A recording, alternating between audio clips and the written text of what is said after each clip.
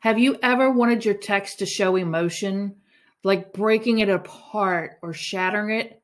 Let me show you how to do it. The first thing you're going to need is text. So I'm going to pick this one out right here. It is a hollow effect, so I'm going to go in there and put none. And then what I'm going to do is I'm going to download this image, and then I'm going to re-upload it. So I already have one that's like that. So what we're going to do is go down here to all my little things. And then what you want to do, if you want a slanted, like all your letters slightly slanted, you can go into here and we'll go up into our edit image and we'll go into our smart mockups. And then we'll go down here to where we have a very slanted computer screen, and that'll make your image here slanted.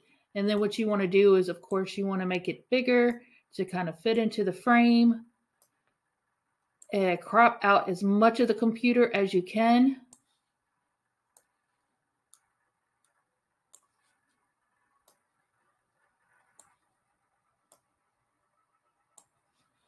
Make it big as possible.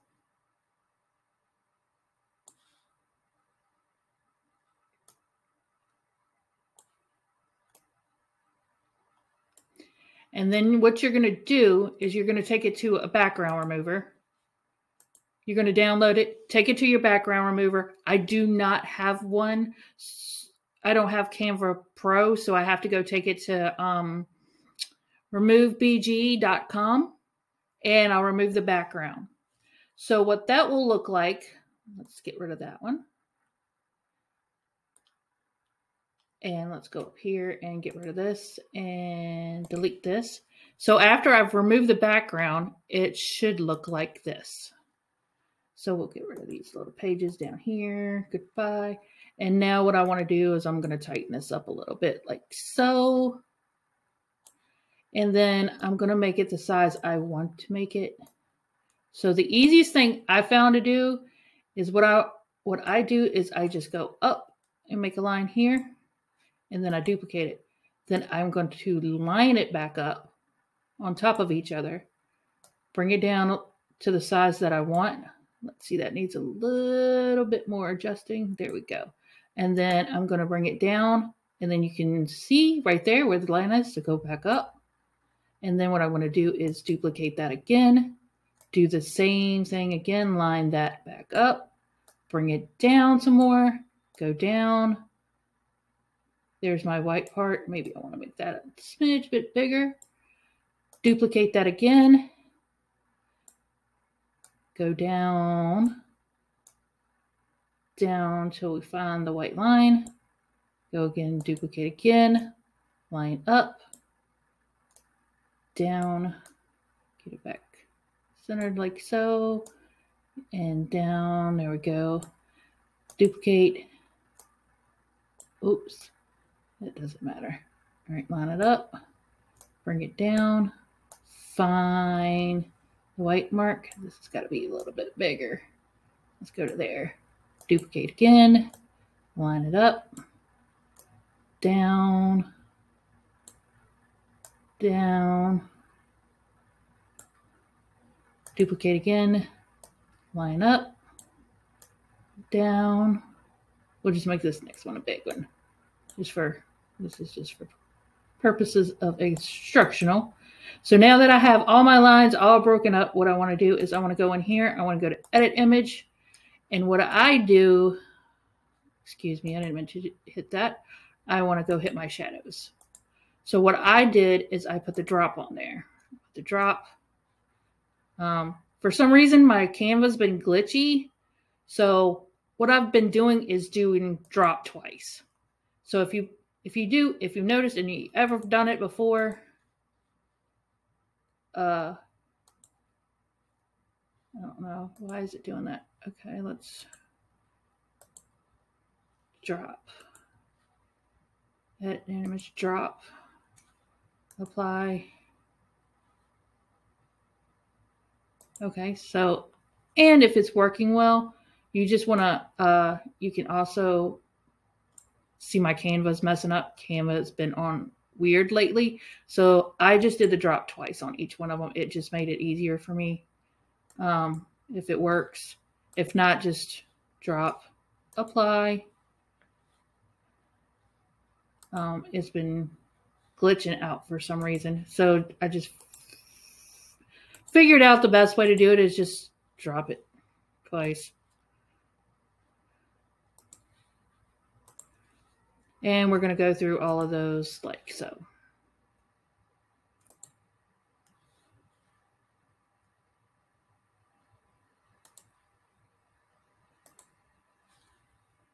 It's hard to do tutorials when your Canva is glitchy, but as we all know, as Canva users, Canva can be glitchy. And the other thing is I am also recording this on Canva, which also can have its moments for itself. So, I mean, sometimes there's workarounds for it. Sometimes there's not. You know, we all need to do that.